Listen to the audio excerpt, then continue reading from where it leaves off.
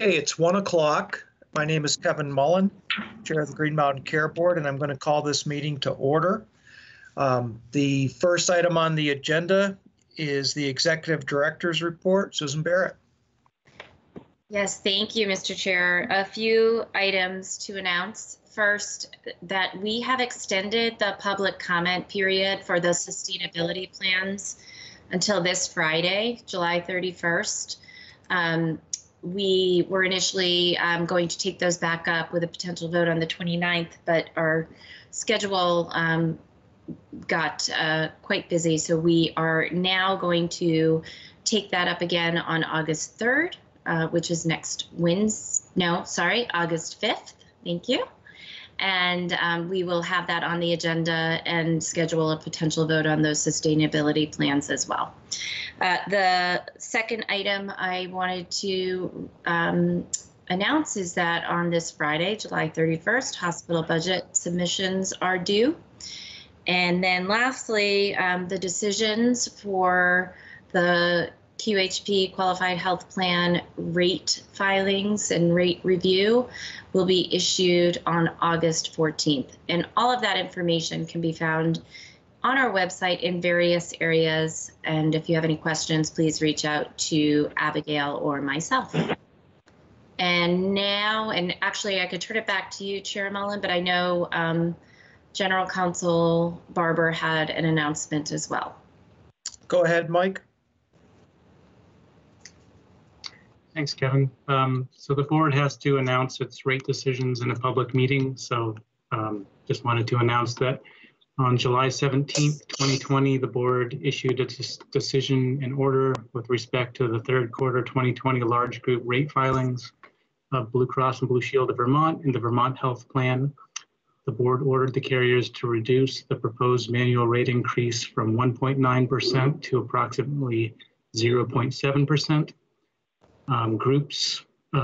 Large groups will experience premium changes that vary from this approved manual rate because each group's premium change will account for its recent claims experience and other factors. But the board estimated that the average group may experience a premium increase of approximately 4.7%. That's all. Thanks. Thank you, Mike. Next, I'm going to go to the minutes of Wednesday, July 15th. Is there a motion? So moved. Second. It's been moved and seconded to approve the minutes of Wednesday, July 15th without any additions, deletions, or corrections. Is there any further discussion?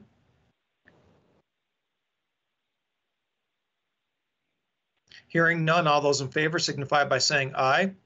Aye. Aye. Aye. Any opposed? So at this time, I'm going to call out just the numbers that I don't have a name for on the list. And this is for the purpose of keeping the public record of attendees. So when I call the last four digits of your phone number, if you could just say who you are.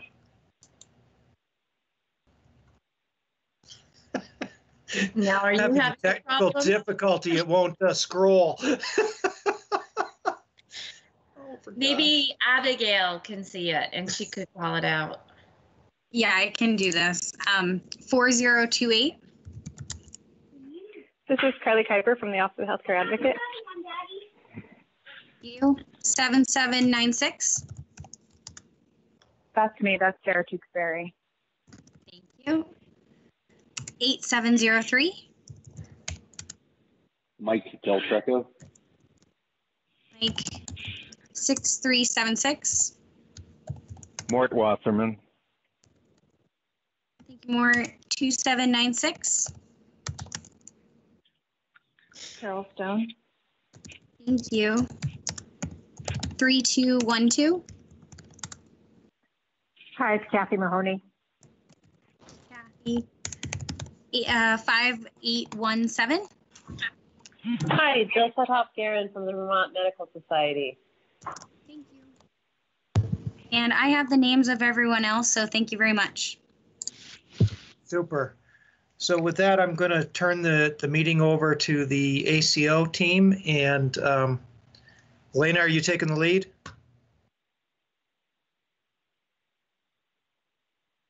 Oops, you're on mute. You can't hear me. Okay, there we go. So I'm going to try to share my screen. Let me know when you can see that.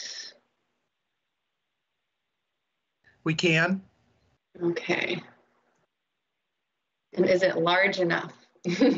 Yes. Next question. Okay. Perfect. Great. So today we're going to discuss OneCare's 2020 revised budget that was recently presented by OneCare to the board. The staff, normally this presentation would happen in the spring, but for a series of reasons, and COVID among others, this was postponed and we are here today. So we'll talk about that, but I'll be presenting today with Marissa Melamed, Michelle Degree, and Sarah Tewksbury. So these are all members of our ACO team, and they do different policy work across the Green Mountain Care Board. So we'll give you some background about how we got here today, and then some additional context that might be helpful for considering the further discussion. And then, go into more detail from what we have of the ACO's 2020 budget revised as of June 16th. So budget, can always change, but this was the latest version that has been submitted. We'll discuss some next steps and open it up for questions and public comment. And then, some appendices that we've included were included in the fall presentation and might be helpful for additional detail. Okay. So, just some background, this is grounded in our statute, our authority for oversight of accountable care organizations. So there's two processes, certification and budget. We're really today only talking about the budget. And, as I mentioned before, this kind of review where we look at final attribution, the budget, and kind of where the payer contracts landed really happens in March, around the March time period. But because of COVID and a lot of uncertainty, some of those contracts had to be renegotiated, and the budget was a moving target. So that's why we're talking about it now as opposed to in March. And then just to recognize that there's ongoing monitoring that will continue to happen throughout the year. So normally monitoring against the budget order would happen separately from kind of this revised budget look, but that we're kind of combining these elements today. So it might be a little bit different than what you're used to. And we did that in recognition of the work that the ACO has done to date and the deliverables that they have made, and then to give the board additional context as we gear up, because 2021 is actually just around the corner. As you know, we issued the guidance not too long ago. So, just to kind of revisit the timeline, we issued the budget guidance for 2020 in July of 2019. So it's over a year ago. A lot has changed since then. OneCare submitted their proposed budget for 2020 October 1st. Yes. I hate to cut in, but there are some people that are doing this just by phone and don't have access to the screen. So if they're following the slides, maybe you could just mention, like right now we're on slide 6. Yes, thank you, Kevin, for the reminder. I have trouble remembering that. So yes, slide 6. And okay, so they submitted their budget in October. And then we issued the budget order in early 2020 after the board vote, I think at the end of the year. And then, March 13th was when we declared the state of emergency around COVID. Shortly thereafter, OneCare requested operational relief. So there was a number of deadlines associated with the budget order that were postponed. And, we worked, part of that was, there was a lot of uncertainty around contracting. So, we worked with you, Kevin, to make sure that we had a process that would incorporate the most amount of information without, indefinitely delaying. So that's why we're here in July. And just to, there is one amendment to the budget order as a result of that earlier request that was made in May that pretty much just, allowed OneCare to provide funds back to the provider network as efficiently as possible in the case of the VBIF funding, and then postpone those deadlines. So the budget order should be looked at in conjunction with the amendment. So some additional context, so as I mentioned, staff analyzed OneCare's June 16th revised budget. We're on slide 7 now.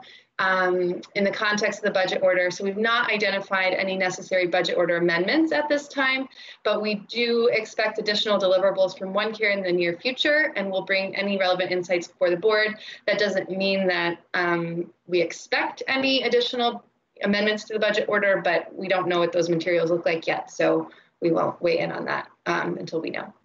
And then, I think we need to recognize that COVID is not yet behind us. And so there are a lot of uncertainties for the remainder of the year. So I think 2020, as we've all recognized, is quite an anomaly. So it's difficult and it's a moving target, and we just have to continue to work together to make this work. So the revised budget. So as I mentioned, we have our ACO team that will help work through all of these sections. We wanted to really, to the extent possible, reproduce the analysis that we put forth in the fall. We will try to skip through a lot of the context that you might already have and really focus on those changes. So, it is still a lengthy presentation, but we'll try to move as quickly as possible. So we'll discuss payer programs, the provider network, the implications for our all-payer model requirements around scale, the quality components of our all-payer model on down, and then the ACO's financials, their risk model, the model of care and population health, and then evaluation. And now I will turn it over to SJ. And we're on slide 11. So SJ, let me know when you'd like me to advance the slides. Okay, great. Thanks, Elena. For the record, this is Sarah Tewksbury, Health Policy Analyst with the Green Mountain Care Board. Chair Mullen, can you hear me all right? We can, yes, thank you. Great, that's such good news. So I'm on slide 11 right now. I'm looking at the payer programs overview. And on this slide, we have an overview of OneCare's payer programs for FY 2020, which is currently comprised of different payer programs. We have Medicare, Medicaid Initiative, Cross Blue Shield Vermont HP. Unfortunately, Sarah, we're starting to lose you. Can you still hear me, Kevin? We can now again, but it was jumbled there for a while. It could also just be my personal mumbling, so I'm going to try to speak up a little bit. Also, beyond the slide, there's an opportunity for further commercial alignment. And what the Green Mountain Care Board means by alignment is explained in Appendix 3 of this presentation, which can be found on slide 2. The all-payer model requires program design across the payer's reasonably aligned generation initiative in the areas of attribution methodology, quality measures, mechanism, service includes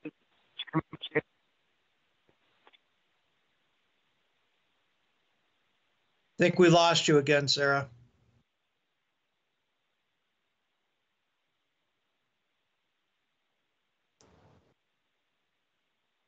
Elena, we may have to move forward in the slides and come back to Sarah.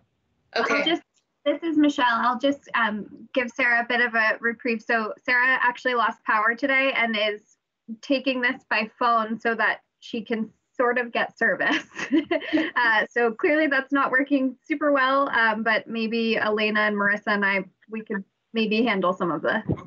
Hi there, this is Sarah Tewksbury. I'm back. Can you hear me? Okay. We can now. I'm sorry about that. Let's try this one more time, and then if I cut out again, I'll hand it over to Elena. Are you still able to hear me? Yes. Okay, great. So just to confirm, I'm on slide 11, and I was just doing an overview of the payer programs. The one thing that I really want to highlight before I move on to the next slide is that out of these payer programs, the board could do a little bit of work around the timeline or goals for commercial partners to participate in moving to value-based payment systems and away from fee-for-service. Because right now what we see is that the commercial programs are not as aligned with the all-payer model goals as the Medicare and Medicaid are. Moving on to slide 12, this slide is about the budget order condition number 2, which was about OneCare. They were directed to submit a scale target initiatives report. We did receive this report on March 31st, for the contract executed at that time. But to date, the Green Mountain Care Board is still waiting for OneCare to submit materials associated with the non-risk Blue Cross Blue Shield Vermont program. So that is one outstanding deliverable item. Moving on to slide 13, we're looking at the budget order conditions number 3 and 4. Number 3 is about a one-page document summarizing the benefits of self-funded payer programs that the self-funded payer programs receive by participating in OneCare. We did receive this on March 31st, and the criteria was met. The criteria was also met for budget order number 4, which was that OneCare must submit a Medicaid geographic attribution implementation manual. This work is evolving, and what we hope to see in the future is OneCare sharing lessons learned and challenges that they faced along the way with the geographic attribution implementation manual. So you'll be seeing that in the FY 2021 ACO budget process. But to date, the criteria was met for FY 2020. Moving forward to slide 14, I'm looking at budget order condition number 5, which pertains to the payer contract and benchmark trend rate. The Green Mountain Care Board received original contracts from OneCare on December 27th, 2019, and then renegotiated contracts on May 5th of 2020. Commercial contracts under the Green Mountain Care Board are under the Green Mountain Care Board staff review, but OneCare has not provided actuarial certification for the commercial program. You'll see on the slide, and I'm just going to read this so that I get the language correct. But the OneCare Vermont stated the following in their July 20th materials that they submitted to us. They stated that actuaries for the commercial insurers who developed the targets would be a more appropriate recipient of this request. However, the budget order and the way that this condition has been implemented to date is for OneCare to provide the actual certification directly to the Green Mountain Care Board. The ACO can request relief from this condition formally if it is unable to provide the actuarial certification directly to the Green Mountain Care Board. However, to date, the Green Mountain Care Board has not received any formal request from OneCare to delay or refuse this budget order condition. Moving on to slide 15. This slide is just a recap of the budget order conditions that pertain to payer programs. So we recommend, GMCB staff recommends no changes to the budget order needed for number 2, 3, and 4. What I was just speaking about for budget order 5 is not necessarily a change, but it is, we just wanted to highlight that we have not received all of the deliverables that we've asked for to date. And then the other opportunities based on staff analysis, as I mentioned in the beginning, but partially was cut off when I lost you guys for a moment there, was about, we can talk about other opportunities for a path for future commercial program alignment, which the staff plans to address in the FY 2021 budget process. So next we have the provider network. This slide, I'm looking at slide 17. This slide summarizes OneCare's provider network changes as were submitted to the Green Mountain Care Board on October 1st of 2019. There have been no changes to date. The final provider network for FY 2020 continues to be outstanding from OneCare. We just haven't received that yet. So what you'll see on slide 17, 18, 19, 20, 21 are all, those are all slides that we can just sort of skim through. Those have not changed since the Green Mountain Care Board staff presented to the board in December of 2019. Because like I said, we're still waiting for the final provider network to come through. So that being said, we have skipped a little bit ahead and are now on slide 22. Which pertains to the only budget order condition related to the provider network, which is budget order condition number 1. And OneCare was required to submit a network development strategy for 2021, and it included a list of criteria. The ACO did submit this to us on April 15th, and the Green Mountain Care Board staff determined the criteria had been met, but only after a series of follow-up questions had been addressed and answered. So staff reviewed this when it was submitted on April 15th. We, formalized a list of follow-up questions, sent it to OneCare, received their answers, and then determined that the criteria had been met for this particular condition. So now slide 23, just to recap, budget order condition number 1 was met and no changes to the budget order are needed at this time. And now I will hand it over to Michelle Dupree. Okay, can everybody hear me? Yeah, thumbs up? Yes. Yes. Okay, great. Yep. So talking just sort of briefly about scale and its relation to the ACO process. So Elena, if you want to go forward to slide 5. So just a reminder, between the payers and the providers, that's kind of how we get to scale. So the percent of Vermonters attributed to a scale target initiative, again, those have to be ACO payer programs that meet certain requirements set forth in the agreement. Most notably, they have to be risk-bearing. And so the scale targets outlined in the agreement are to ensure a critical mass of Vermont's population is engaged in reform efforts. So you can see sort of where we're supposed to be per the scale targets set forth in the agreement. I think one thing that just quickly want to talk about as we think more towards 2021, thinking back to the recommendations or the conversation we just heard from Sarah Tewksbury regarding payer program and provider network.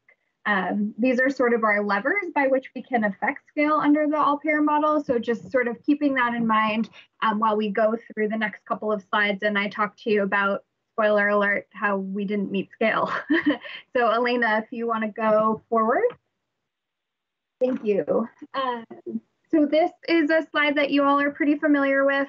Thank you to Sarah Lindberg for updating this for 2020.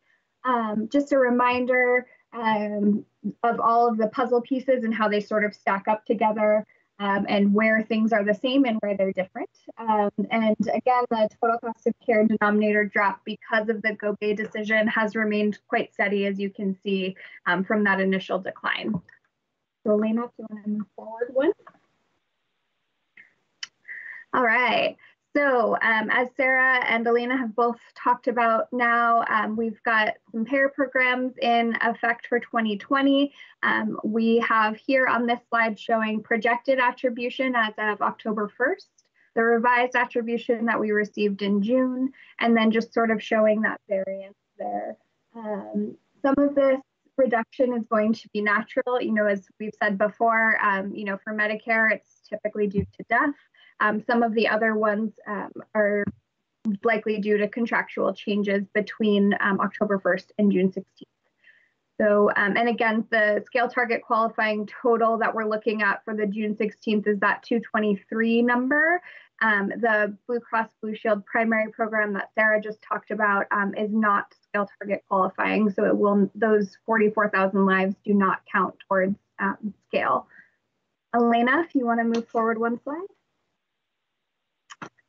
Thank you. So what I tried to do here is make something easy that's not inherently easy to understand. So while we've made significant increases in scale since 2018, they're not quite at the trajectory set forth in the agreement, as we know. Performance year 2 results reflect significant growth in attributed lives since performance year 0, which again was 2017 and was just the Medicaid program. Most notably, the number of Medicaid beneficiaries attributed under that VMNG program, which launched in 2017, increased by 45% in performance year 1 and nearly doubled again in performance year 2. And we've got 2020 attribution in the Medicaid program to exceed 100,000 lives. So just kind of wanted to point out sort of the wins here before I talk about the hard stuff. So what I've done here is the initial October 1st estimates that we just had from the previous slide are pulled over into that column under 2020 that again says initial. And then we've got the revised attribution numbers and the projected scale target performance for 2020. So the red with the down arrow is showing a change. So initial scale using those October 1st numbers would have yielded a 47% all payer and a 47% Medicare scale. However, the revised submission with the decrease in lives gives us a 44% Medicare scale, which decreases by 3%, which you see noted there. And revised all payer scale lands us at 42%, which ends up being a 5% decrease over that initial attribution estimate. Again, so one thing to point out here is that these performance numbers utilize 2019 APM population. And so once that's updated in 2020, that grayed out column there, which Sarah Lindberg updates for me annually and is so helpful, but relies on things like census data and other data that is not yet available. So these numbers are likely to change once we have that revised population estimates as well. I know that's a lot. I tried to make it somewhat easily understandable. But really just wanted to show that the decrease in scale has, the decrease in attributed lives does have a pretty significant impact on scale. So Elena, if you want to move forward one. So we'll be on slide 29. This is just a reminder. I know most folks know this now. In the spring of 2019, Green Mountain Care Board and the Director of Healthcare Reform at the Agency of Human Services conducted a scale target survey. Findings fell into the responsibility of 3 parties. We had the state, the federal government, and the ACO. So here we're specifically talking about the scale strategies identified for OneCare. And they're listed here. I just kind of want to point out results from the survey kind of showed that in order to increase participation in the model and achieve scale targets, hospitals and FQHCs must believe that all payer models payment structure is transparent, predictable, and sustainable, and that payments from the ACO and participating payers must offset additional administrative and reporting requirements and incentivize delivery system reform with a greater emphasis on prevention and health improvement. So again,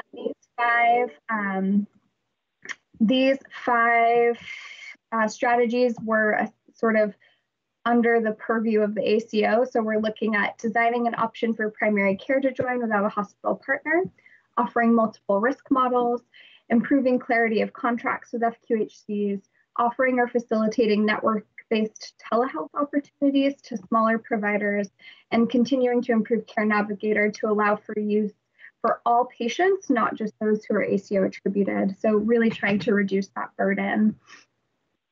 Elena, if you can move forward one. Slide 30, talking about the budget order conditions here. So, as I just talked about, we've now failed to meet scale targets in Performance Year 1 and Performance Year 2, and are projecting another miss in 2020. We suggest a need to revisit the ACO Scale Strategy Survey and better understand next steps and timing as it relates to the survey that they conducted. So that's all I'm going to say there. That's our recommendation. Elena, if you want to move forward one. Thank you. Slide 31, budget order condition. This was number 7. There were no changes needed, but again, we could ask for more information about the timeline and next steps for scale strategies. And there have been other opportunities that potentially noted for scale, and Elena is going to talk to you about those a little later on in the presentation. All right, one more section. Now we're going to talk about quality. So Elena, if you want to move to 33. Yep, so this is slide 33. As we know, the all-payer model agreement establishes a quality framework, and it requires the state to maintain, if not improve, performance across a variety of care and population health measures. The ACO and its participating providers have their own sets of quality standards through their payer contracts. And although they're not always identical, they align to the quality framework in ways that make sense for each payer. So we're talking about different patient populations served by these payers. And so a little bit of fluidity there is necessary. then just wanted to point out a reminder here that there's quality-specific Rule 5 requirements as well as agreement requirements. Elena, if you want to move on to the next slide. Slide 34 is half of the crosswalk of quality measures for the 2020 contracts and the information that we have to date. I want to thank our legal staff for working through this with me and making sure that we were able to present this information today. So thank you to Council Barber and Lynn Combs. So here, this is something that you've now seen 3 years in a row. So we've got all of the all-payer model measures in the first column, and then we look at the 2020 Medicaid measures, the 2020 Medicare measures, Blue Cross Next Gen, and the UVMMC contract. So that's the Blue Cross QHP, not the Blue Cross, not the other non-scale target qualifying Blue Cross program, and then the MVP measures as well. So you can see we've improved some of our alignment, especially within the commercial payer programs. We've got several measures that align across payers. There's a few that are treated same measures, but just treated a little differently. So you can see in the initiation and engagement of alcohol and other drug dependence treatment. They're separate in the all-payer model. We report them separately. Medicaid and Medicare also report them separately, but Blue Cross and MVP report those as a composite measure. So just, same, just a little different. Elena, if you want to go to the next slide. So this is slide 35. This is the other half. And again, same process here. We're looking at a lot of alignment across pairs, which is very promising. And so this is what we've got looking forward to 2020. Elena, if you want to go forward one. Thank you. So slide 36. This is just sort of revisiting everything that's come out so far. So you will recall that in November, Elena and I played the part of Medicare and in presenting the ACO payer program results with the other payers.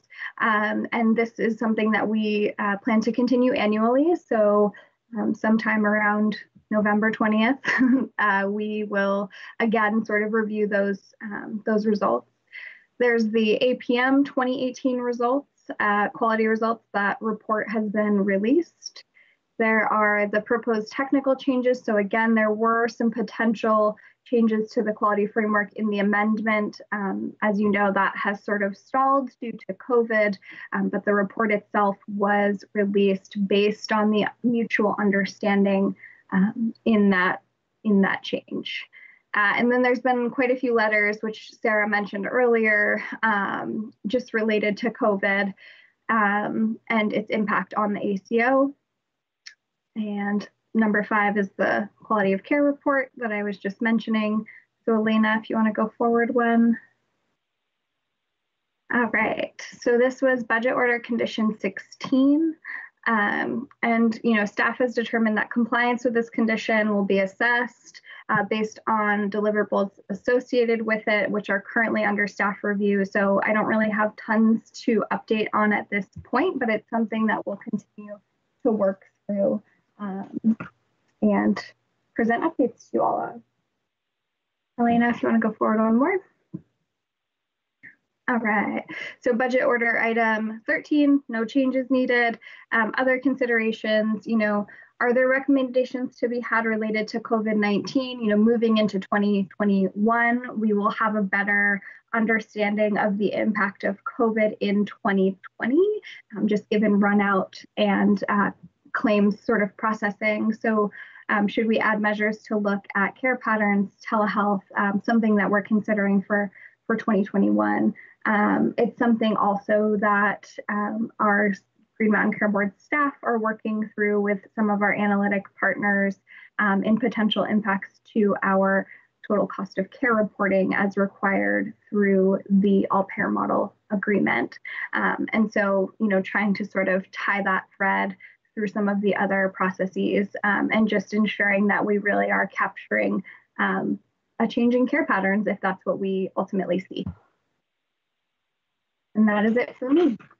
I will pass it on to Elena. Great, thank you, Michelle and Sarah.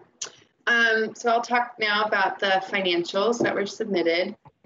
So as you'll see, there was an almost 12% decline in top line revenue, driven mostly by, that declining attribution.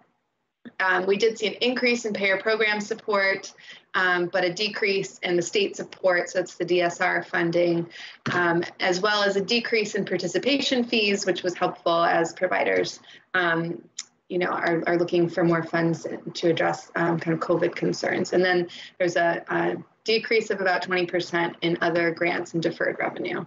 So we're looking for some more details there. In terms of expenditures, it was we saw, this provider reimbursement is in parallel to the revenues that you see above. The OneCare administrative expenses they have talked about, we saw a decline, 22.6%. OneCare acknowledged some driving sources of that decline, but we have just only recently received their more detailed financials and haven't had a time to incorporate that into this analysis, but we will be kind of going back and looking at that as well. And then, as they also talked about, we've seen a decline in population health investments, which OneCare went into great detail to explain during their last presentation.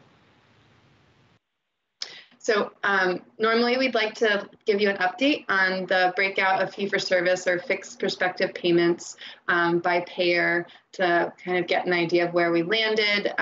This is not something we had time to update given the materials that we've received. So, we hope to bring this back to you and date in the future. In terms of provider dues, what you'll see is that they've reduced provider dues by that 6.2 million, which is approximately a reduction of 26%. And then in the column out to the right, you can see the proportion of total that each hospital is funding. This slide is a carry forward with minor tweaks from the 2020, the earlier cycle. One thing that we would like, so this is updated, but I think we need to note that Springfield had some reporting discrepancies. So it's reported as 0. We know it's greater than 0, but we will update this when we get additional information. In terms of the administrative expense ratio, so looking at the ACO operational expenses relative to ACO total revenue, we've included here a look over time. This did decrease, like I said, by 23%, the admin expense, but revenue also saw a decrease of -12. So that gives us a new ratio of 1.19%. This is within the parameters of their budget order, which requires OneCare not to exceed 1.35%. Or if revenues decrease, we actually allow them to go up to 1.6%. But I think in the spirit of COVID, it is appropriate that they've made efforts to decrease their administrative expenses. So at this time, we don't see any need to make any changes to the budget order condition around administrative expense. So as I mentioned before, we received the financial statements, very late on, just 2 days ago. So we have not had time to incorporate that into this analysis. It's under staff review, but if we find, that analysis drives any changes in this analysis that we're presenting today, we'll bring that before the board. So other relevant conditions, we do have a budget order condition around the use of OneCare's reserve. I underlined engaging in sustainability planning here for, we can talk about whether this still makes sense. But, OneCare has not indicated so far that they intend to use this reserve.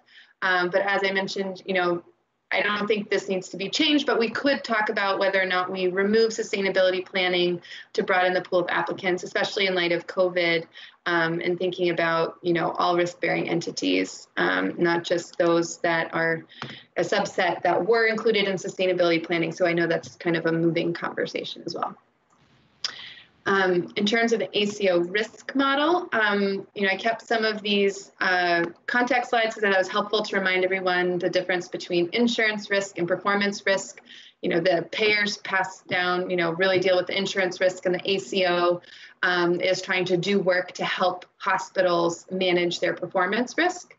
And, in their model, they accept risk from payers and pass it through to hospitals.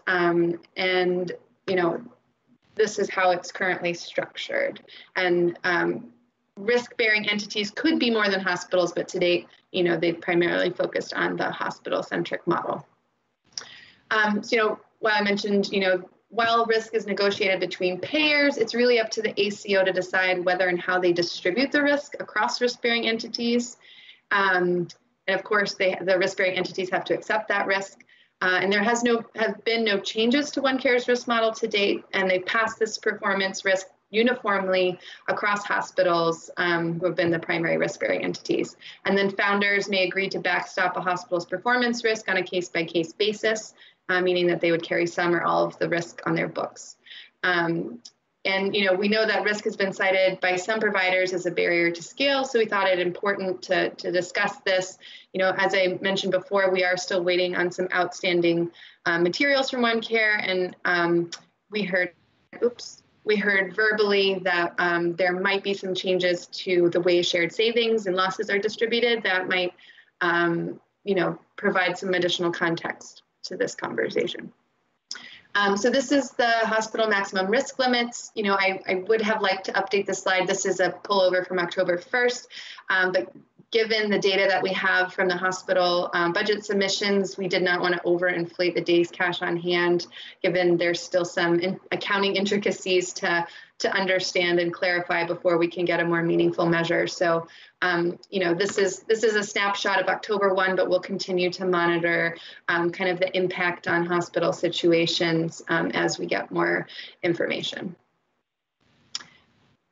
So we have a budget order item about the maximum risk that OneCare may assume in 2020, and it amounts to certain thresholds, but the one piece input here is really the commercial contracts and actuarial certification, because this budget order is tied to some of those previous budget order items that are conditions that we discussed earlier. And then we just wanted to note that, due to dramatic declines in Medicare expenditures associated with COVID and foregone utilization, we expect CMS will request a recalculation of the Medicare benchmark by invoking the exogenous factors clause in the agreement. And the process and parameters for this recalculation are currently being developed. We have been looking at some guidance that they've issued, but it hasn't given us, great clarity, especially with this moving target, about what that will look like on the ground. Once established, staff will return to the board with details and estimates on the budgetary impact. The associated risk will likely decrease, so we don't see this being an issue for the budget order, but it's something certainly to keep track of.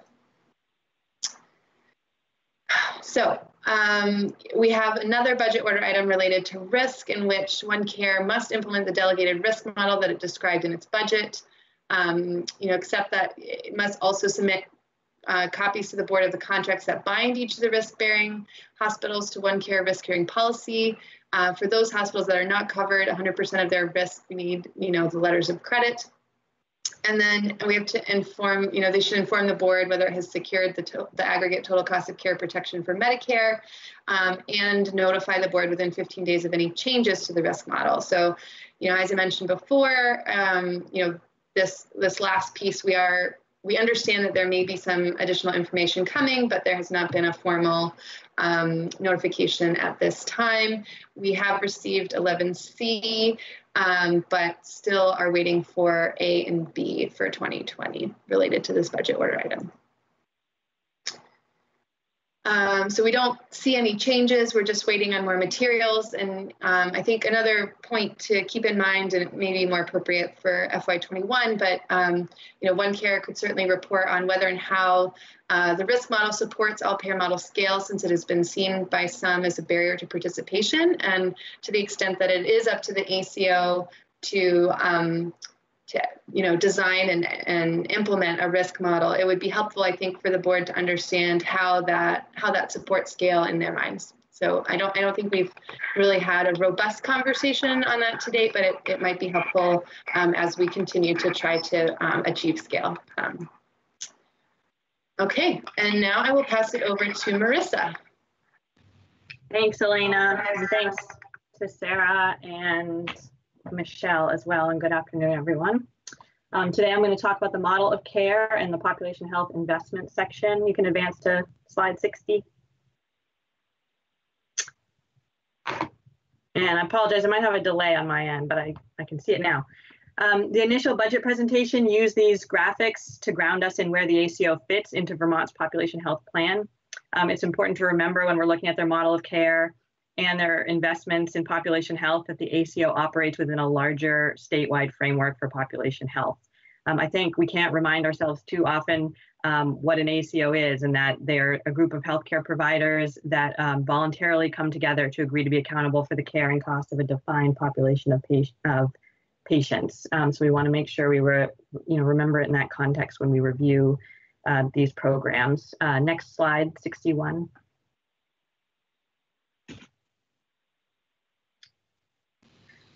So in June, OneCare submitted and then presented on their revised budget. This included a drill down on changes to their population health investments. OneCare leadership and their board made revised budget decisions in light of the circumstances of the COVID-19 pandemic, and they developed a guiding set of principles to inform those decisions. As a reminder, those 5 guiding principles were to sustain existing OneCare programs, to sustain committed funding to network participants, to target initiatives with significant operational resource demands, prioritize initiatives with potential short-term financial and clinical benefits, and target initiatives that are funded by hospital dues. So staff viewed these changes in light of the budget order conditions and the amendments to the original order in April and to the criteria defined by OneCare in their June deliverables. You can advance to slide 62, which shows the same information but illustrated in a different way. Again, this is updated from our original budget presentation. You can see that the steepest reductions in programs are those that are tied to payer contracts and community-specific projects. The blueprint for health funding remains stable. And the budget revisions that you see here provided necessary dues relief to hospitals during the pandemic public health crisis and allowed OneCare to continue their core programs and sustain stable funding to network participants during a period of steep revenue drop and uncertainty. Slide 63. So since 2018, the board has looked at the population health management ratio, and the dollar figures and ratio calculations over time are provided here.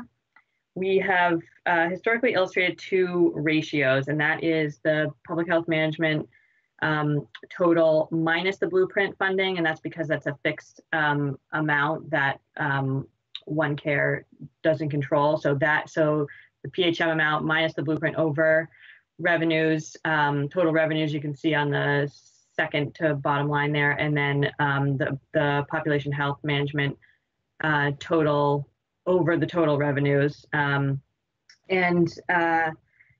you can see, the ratio has seen moderate decline as the total revenues flowing through OneCare has increased. And we did discuss this in our initial budget review. You can go to the next slide, 64. A little bit about that discussion. Go ahead we're looking at 64. Historically, the board has set a population health management ratio to ensure that OneCare maintains a certain level of population health investments relative to scale in their overall budget. However, we recognize that not all public health spending is scalable by attribution, meaning not all public health investment can increase at the same rate as revenue growth to increase participation. So during the budget order, we started a discussion on how to determine the appropriate measure for population health management spending, but the budget order did not include a condition on this ratio. Staff postponed the PHM recommendation to collect more information and rethink the methodology for calculating the PHM ratio. So the difficulties in calculating this ratio would be further magnified under the current COVID situation. COVID has significantly altered the context for population health investment. Providers are facing financial challenges that inhibit their ability to pay dues to the ACO, and those dues have historically funded population health investments. In addition, the CRF, or Coronavirus Relief Funding, was made available to providers on the condition that population health investments continue. It's to help, maybe help to stabilize this funding in the crisis. This is Act 136 of 2020, and staff will update the board when grant details become more available. And you can advance to 65. Well, so in conclusion on the previous one, we're in a, the situation is still in flux, as Elena has discussed. And so while, the PHM ratio was a discussion initially, it continues to be a discussion, and it will be part of the 2020 discussion and the 2021 discussion as well. And there's no additional recommendations on that this time, but we are, keeping it in mind, and it's, top of our minds as we review this budget. So here on slide 65, the budget order included, there's 4 conditions that are related to population health specifically. So I'm going to review those briefly.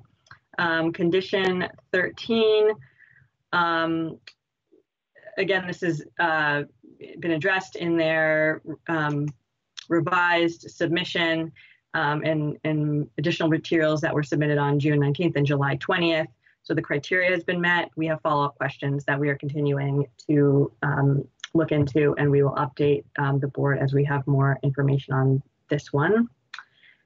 Slide 66. Conditions 14 and 17. OneCare must fund the SASH and Blueprint for Health payments in the amount of $8.4 million. They submitted documentation on this June 19th.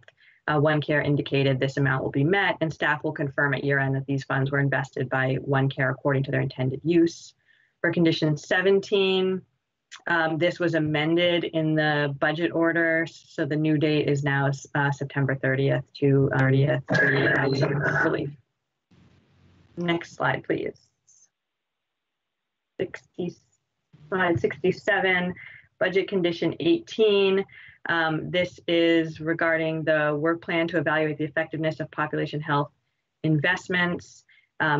This was submitted on June 29th, meeting the criteria, but we are also continuing to pursue follow-up questions on this item and can update the board as we have more information.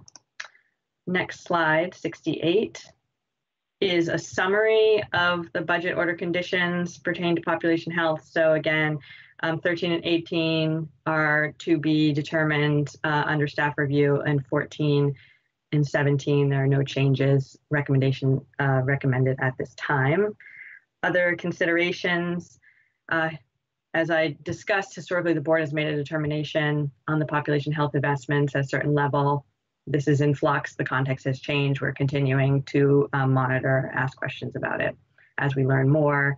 And in addition, whether and how to consider the coronavirus relief funding that's available. That concludes my remarks on population health section. Next on evaluation, slide 70. Evaluation of the Accountable Care Organization and the all-payer model is an important and ongoing discussion. It's addressed in several ways across Green Mountain Care Board regulatory and reporting processes, so not just through the ACO oversight. On the one side, there's the all-payer model reporting that Michelle has discussed quite a bit, including total cost of care, quality, participation scale, and the federal evaluation that comes in the middle and at the end of the model.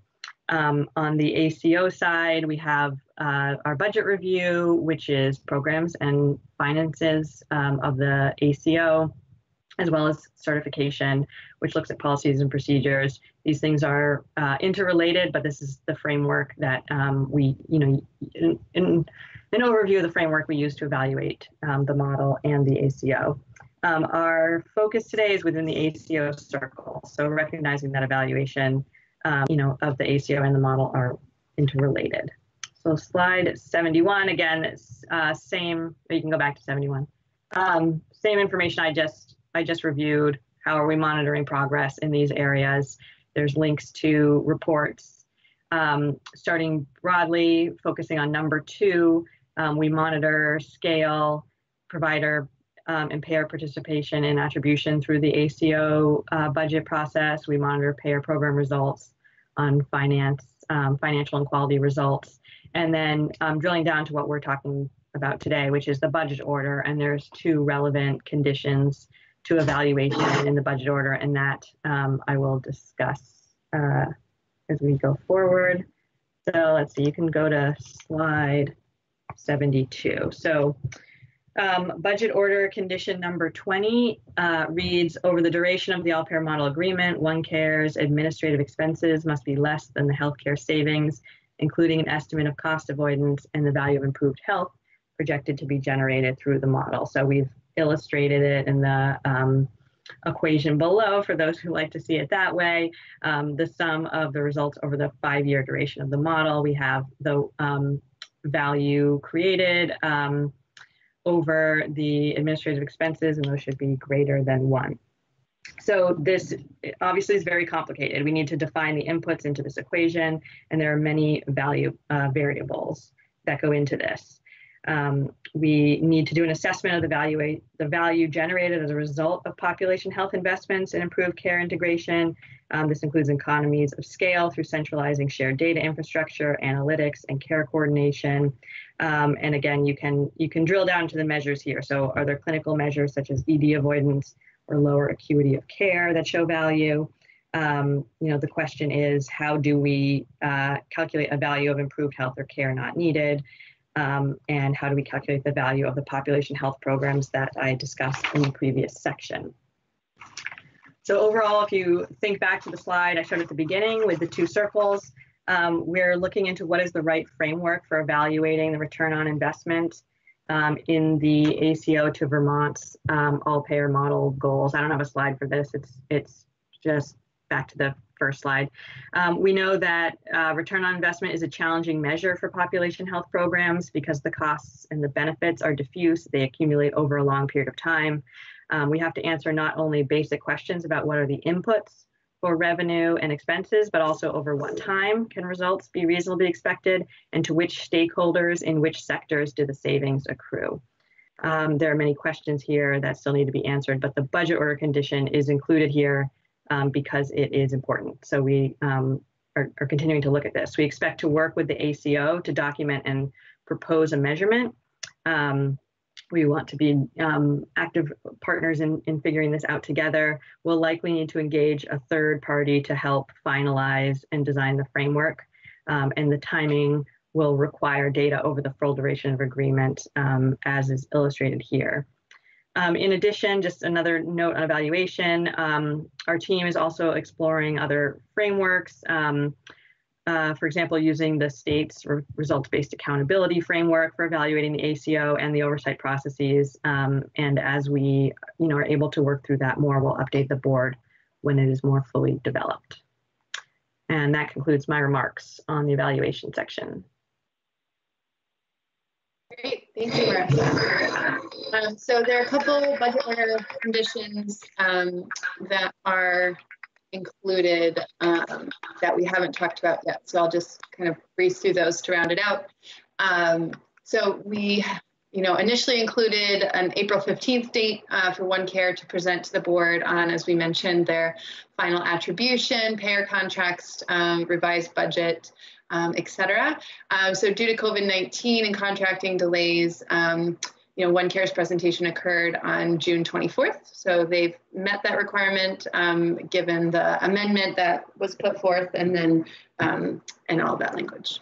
So condition number 9 was for OneCare to provide the supporting documentation to that presentation. So some of these deliverables were submitted on June 19th, but there was missing information. So additional materials were submitted on the 27th, and we are reviewing that, and we'll have kind of a list of remaining items, if there are any, after we've had a chance to dig into those materials. I do believe they're posted to the web if anyone would like to look at them. Budget order condition 15 is about the quarterly reporting, and OneCare has been submitting their quarterly reporting to date, so this criteria is currently met. Related to budget condition 19 around the prototype for a dashboard, OneCare is working on this to our understanding, and this date was pushed out to September 30th. So for the prototype, and then to be implemented by December 31st. But given that the prototype has been extended, we might we'll have to look at that and see if it still makes sense, because I believe there will be some partnering around what this should look like. It's a pretty big piece of work. And then audited financial statements will certainly come after the close of the fiscal year. So those are still forthcoming. Some next steps. As I mentioned there, we still have to do our analysis, but there are some outstanding deliverables that we expect to arrive from OneCare for 2020, and 2020 is not over. Staff will finalize their analysis, or we will finalize our analysis, and once we have received most of those materials, and then have a public comment period if anything is needed. At this time, we've not identified any budget order items that are necessary. And then the potential board vote, if necessary, would be scheduled at that point. And then, there's the benchmark conversation that will happen as we gain more clarity. And then, as we mentioned before, the 2021 budget cycle is just around the corner. So now we are to questions and public comments.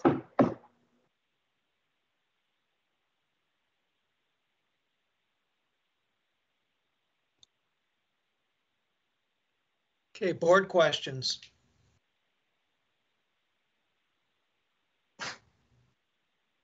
I have one kind of, just kind of looking at the timeline here, thinking back to our first board order on the 2020 budget was December 18th, and then we amended it on April 6th, understandably, because by then COVID had arrived and a lot of apple carts were overturned. But so this period since April 6th, probably, one might be able to step back and say it's been a real stress test. And I'm just wondering if as under the kind of next steps, are there lessons to be learned here in terms of the relationship between us and ACO? What is, what are must-haves that we have to have, and things that we might want to emphasize as we look at the 2021 budget, and things that are nice to have, but may not be as high a priority. I'm just, this is an unexpected stress test, and as in any stressful situation, you learn a lot. And I'm just wondering if we have kind of an organized way to assess what we might have learned and amend how we do stuff, and how we might ask the ACO to do stuff so that things work well. Absolutely. Can I respond just quickly? So I think that's a really good point. We spent a large part of the 21 guidance development looking to streamline the approach. I'm sorry, I have faces on different screens, so I'm not sure where to look. To streamline the approach. So we worked closely with the ACO and received their feedback on where that administrative burden has been historically. So we and worked with a variety of stakeholders internally and externally to make sure that we had the right, we still had the right level of detail and the right questions.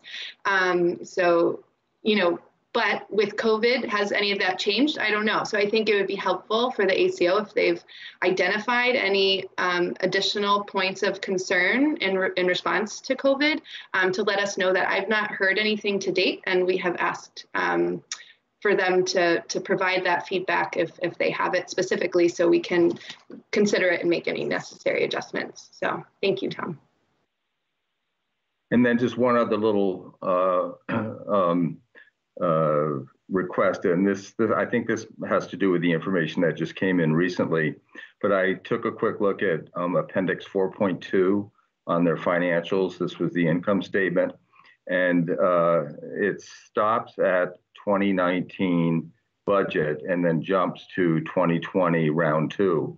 And I just would be helpful to have the columns in there that say, here's 2019 actual, which we must have the actuals by now for 2019.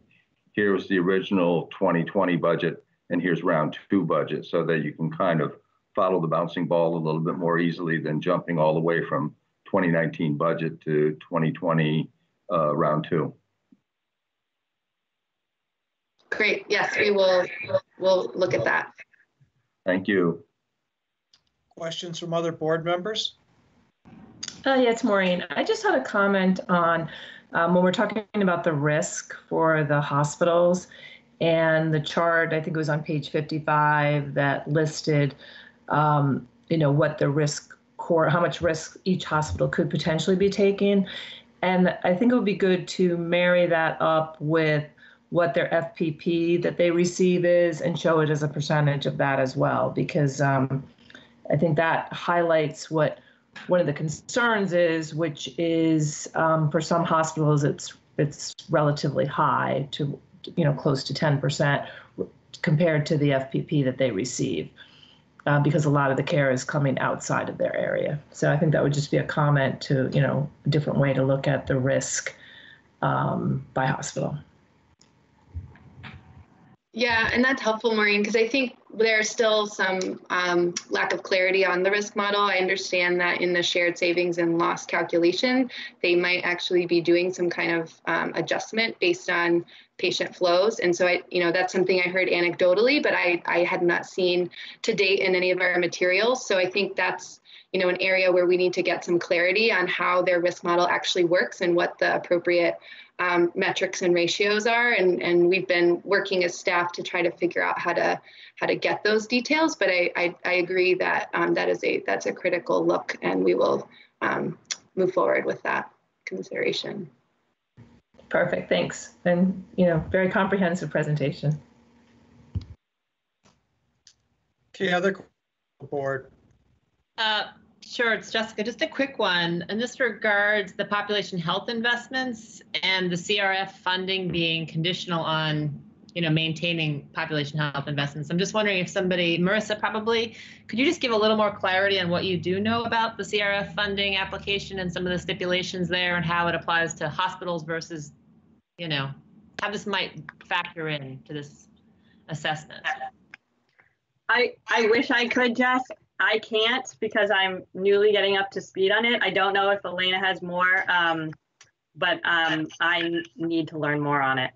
Okay. Yeah, I think, Marissa, and it's not just because you're getting your feet wet again after being out for a while with your new baby, but I think we're still waiting to hear from AHS on the details of those grant programs, so we don't know exactly how to think about those CRF funding yet, in particular on a hospital level, or what those terms or conditions are. So we'll be, we'll keep you up to date if we learn anything from our partners.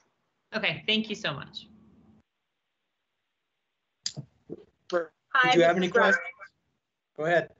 Yeah, I more had a couple of comments on the attribution slide that Michelle went over, slide 28. I think a couple other things that I found interesting about sort of the shifts. One is that there was significant growth in the self-funded population, which is of course a challenging area to achieve scale in. So I thought that was good news as well. It was not a surprise about the Medicare decline in attribution due to Springfield Hospital's financial issues and their decision to withdraw from the Medicare program. So that seemed expected.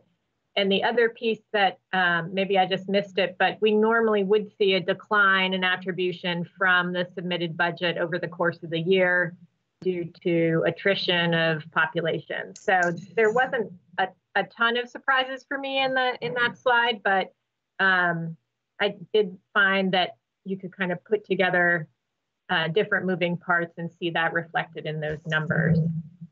On on slide 30, which I need to remember what that is. So hold on just one second while I look on my computer. Oh, this is in the scale survey and the scale survey strategy. I just think it's worth thinking about whether and when a scale strategy gets sort of resumed, because I think in the middle of COVID, the considerations around scale are really different than they were when we did the scale survey. So I think we just need to do some COVID-related thinking in relationship to that budget condition as we move into 2021. Quite frankly, my view on a lot of this is we're so close to starting 2021, we should just be moving ahead in our thinking. And I had that same comment around slide 37 and slide 38. And I think that is it. Thank you. Okay, anything further from the board members? Hearing none, I'm going to open it up to public comment. Kevin, this is Ham. Can I ask a question? You certainly can, Ham. Good to hear from you. Kevin, is a question appropriate here about the overall situation a little bit more than just the details of the ACO budget? Why don't you ask the there's all question? kinds of stuff. There's all kinds of stuff going on, and what I'm curious about is whether a huge issue is what happens with the sustainability program. Can we talk about that, or would you rather not do that in this meeting? So next week's meeting is scheduled to have that conversation about the sustainability planning, if that's what you're talking about. Are you talking about for every hospital, Ham? Well, I'm just talking about in other words, in your last meeting, you're meeting on the sustainability budget on July 15th. You projected there might be a vote. Then you got a very strong pushback from VAS on that, and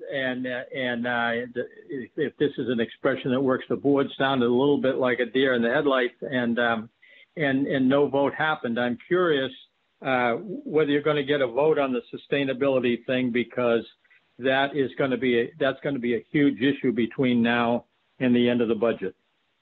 So VAS asked for an extension in their comments back to us, Ham. We haven't seen what those comments are yet. And so there could be a vote next week. There could be something meaningful in those comments that we should be paying attention to as well. So whether or not there will be a vote next week or not. My assumption is that's the goal. I would just say, I think I just withdraw the question, Kevin. I can wait till next week. I think you need to focus. I mean, I don't have any questions about the ACO budget. My questions are the broader system and I can hold that till next week. Yep, and everybody should be focused on the broader system and making sure that it's sustainable for the long haul. So I look forward to next week's meeting. Other questions or comments on the ACO budget? Question. Go ahead. This is Dale. She mentioned a couple of times as far as the quality measures or the data in general. This is just I'm trying to figure this out myself.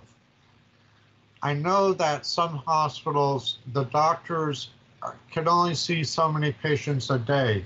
There's only so much delivery of care, some kinds of care that can be delivered in a day. How is that affecting the OneCare in terms of, so they get the money even though they serve less patients? I'm not against that. I'm not making any comment about that. I'm just curious how that cap of services delivered in order to deal with COVID-19 is going to affect OneCare's data going forward. Hope that made sense. It did. Elena, do you want me to take a first stab? Sure. Okay. Hi, Dale. This is Michelle Degree. So I think one of the things that we'll continue to monitor as this year moves forward and well into next year as well, I'm sure, is sort of looking at our baseline of services delivered and moving forward, how that trajectory may or may not change and how care patterns might change or be delivered differently.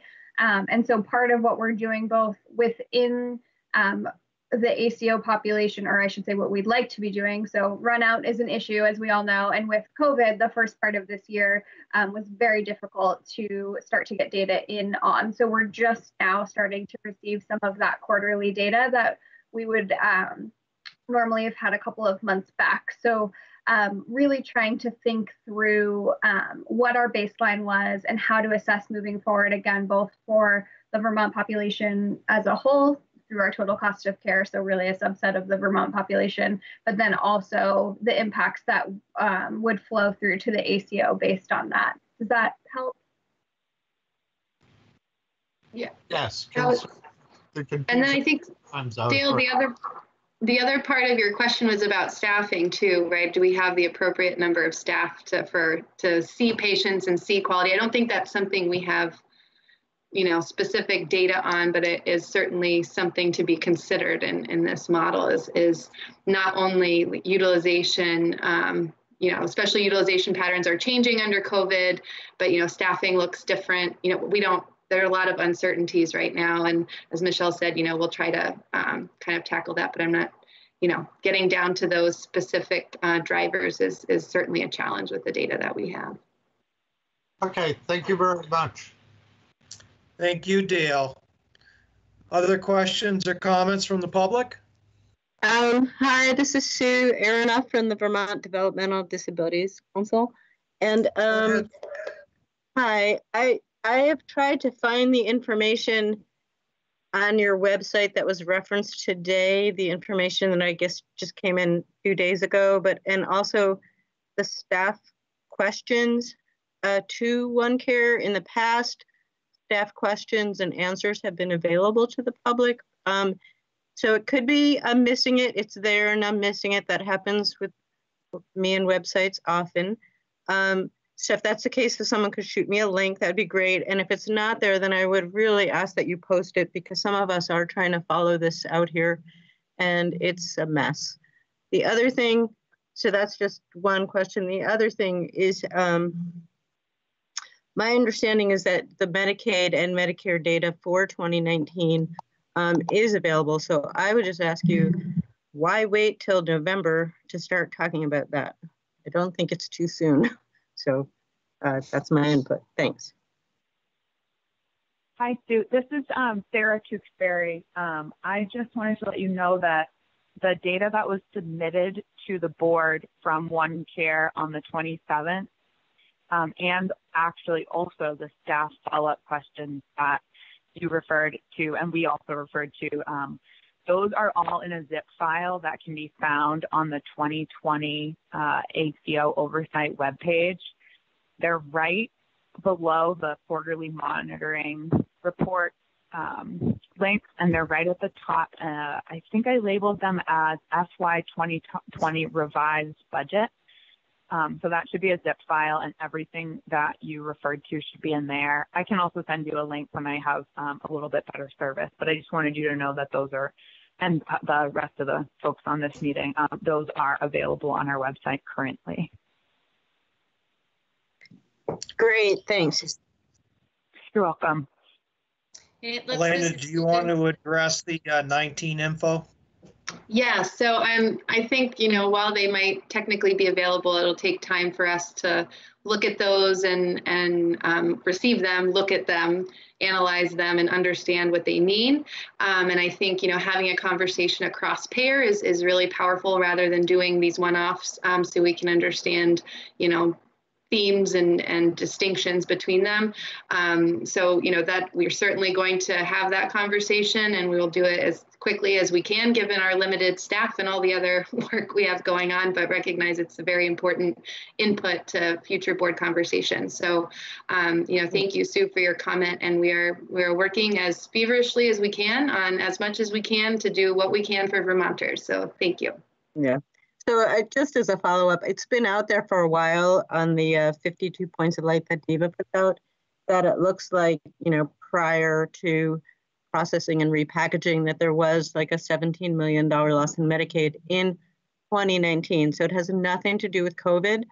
So my fear, and I don't think it's an irrational one, is that because COVID is obviously the center of attention, understandably, that OneCare's basic performance, both in quality and finance from 2019 is just going to be swept away. I mean, there hasn't been a positive year of quality in Medicaid, and it just hasn't been addressed. So I'll leave it there. Thank you. And this is Susan Barrett. Abigail Conley has put the link to our website where those documents could be found on the chat function of the Teams program if you have access to that. But reach out to Abigail or to Sarah, anyone on the line who needs access to that material.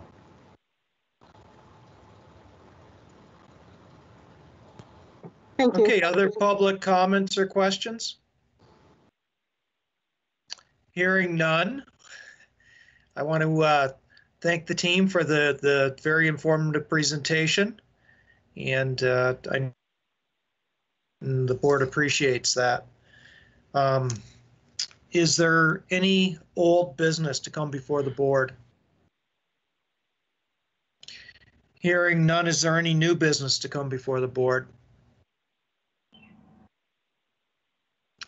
I would just say that Ham kind of gave us a preview of coming attractions, that next week's meeting will be focused on hospital sustainability planning, and we look forward to that discussion.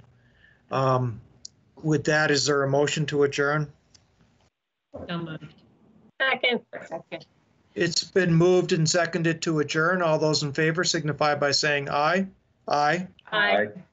Any opposed? Thank you, everyone. Have a great rest of the day.